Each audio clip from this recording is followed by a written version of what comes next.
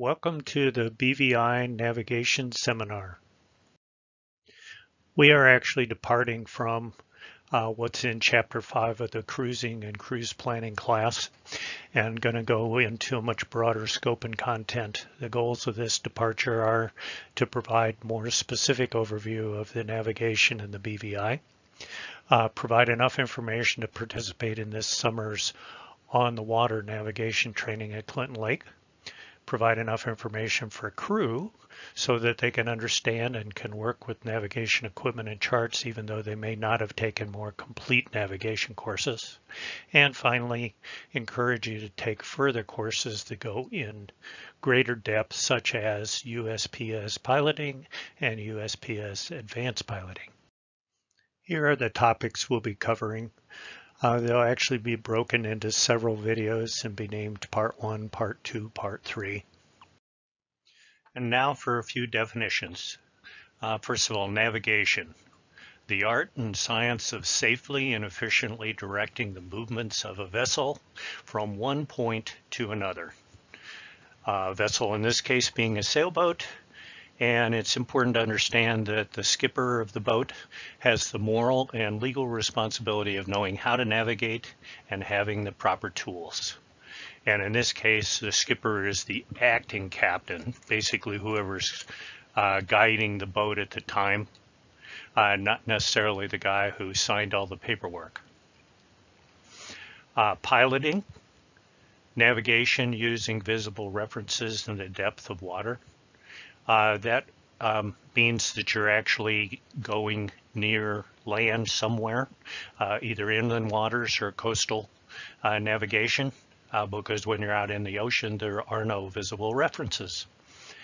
Dead reckoning, the plotting of a vessel's position using courses and distances from the last known position. The key words there are last known position. So if you don't know what your last known position was, then you can't do dead reckoning. And dead reckoning is one of the ways to navigate after your GPS died and you're sitting out in the water going, where am I? And the thing that you don't want to have to do is what Captain Ron suggests, just pull over and ask for directions. Lastly, a chart. A chart is a scaled down representation of a water area and some of the adjacent land overlaid with a grid system, which is longitude and latitude.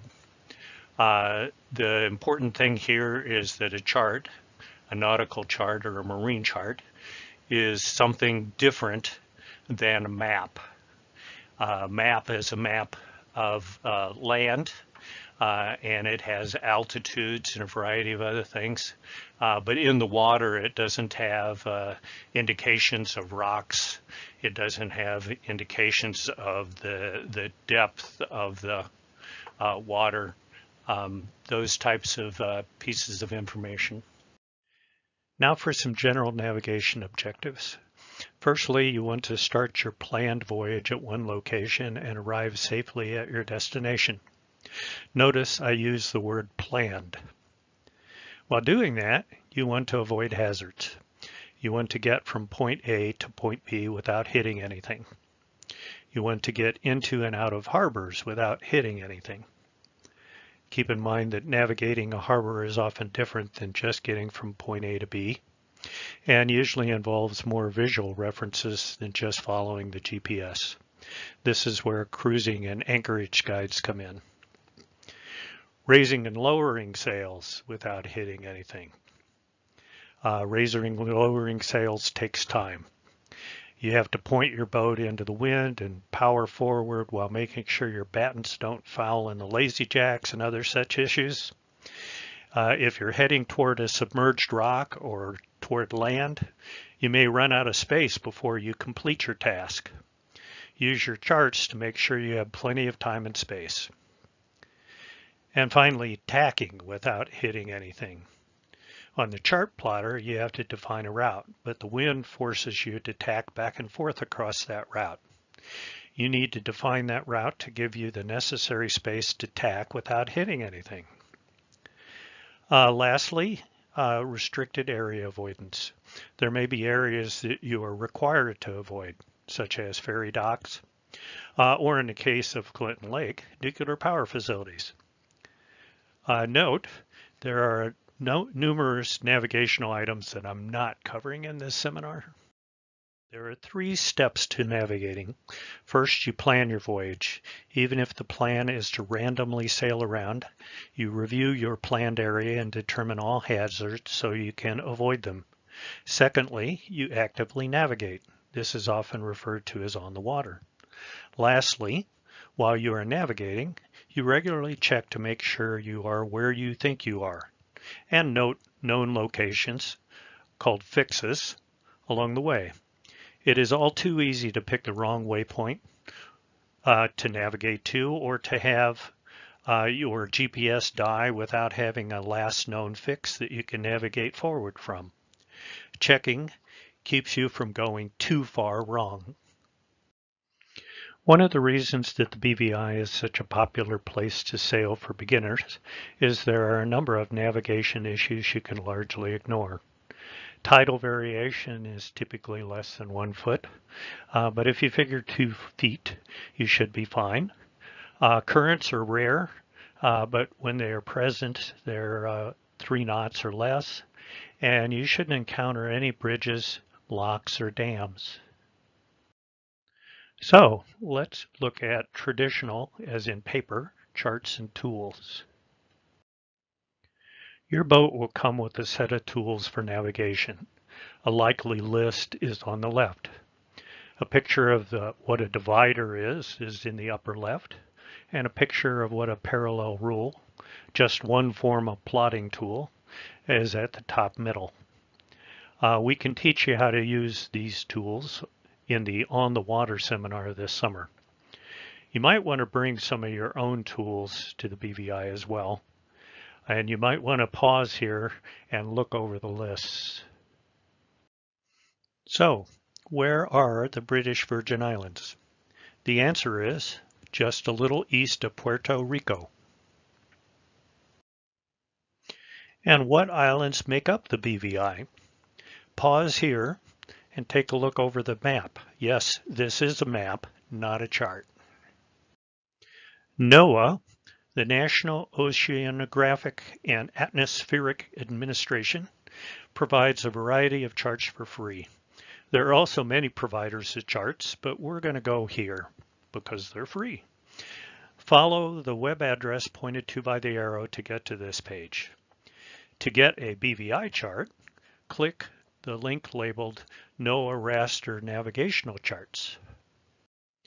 On this page, on the Paper Charts tab, you can search for charts by place names, chart numbers, or longitude and latitude.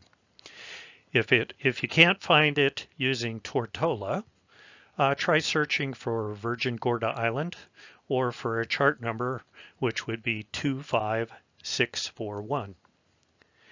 When you click on the chart you want, the right side of the screen will show up. Notice at the bottom right, there are a number of available products. You can download a PDF version or a BC booklet chart version or an RNC raster nautical chart version. For now, I recommend you download the BC version and print it, primarily because it's a convenient print format and has lots of additional info for you. This is what the full PDF version of the chart looks like.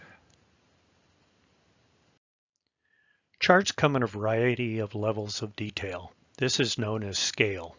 We will generally be dealing with coastal and harbor levels of detail.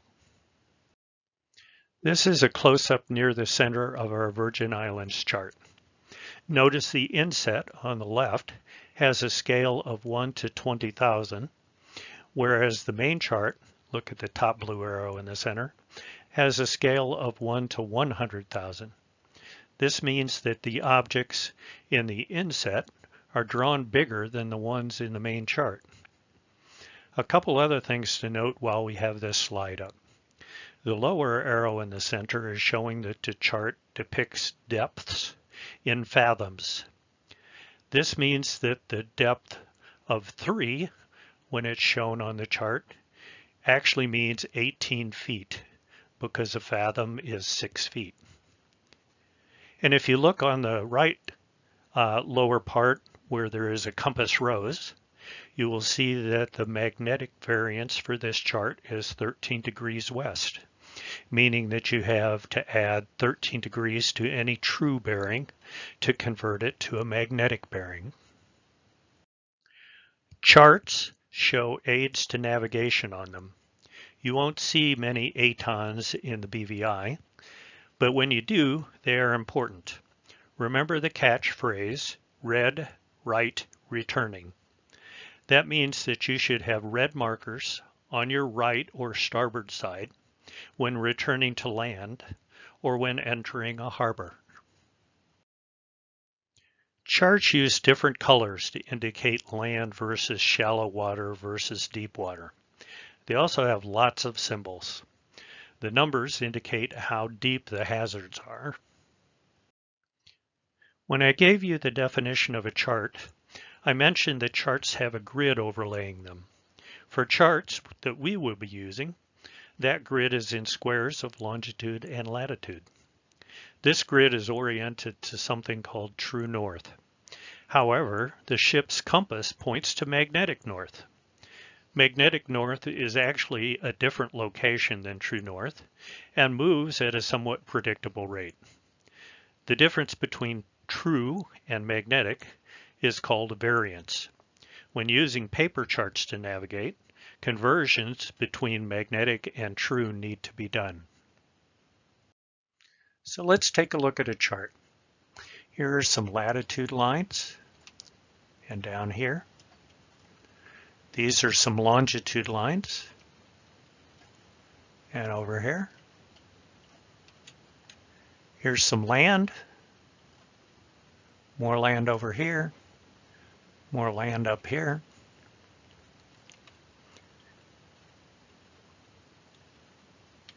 Here's some shallower water and some deeper water.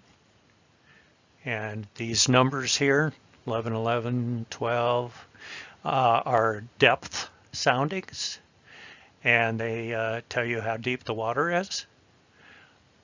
Keep in mind that 11 actually means 66 feet because a fathom is 6 feet.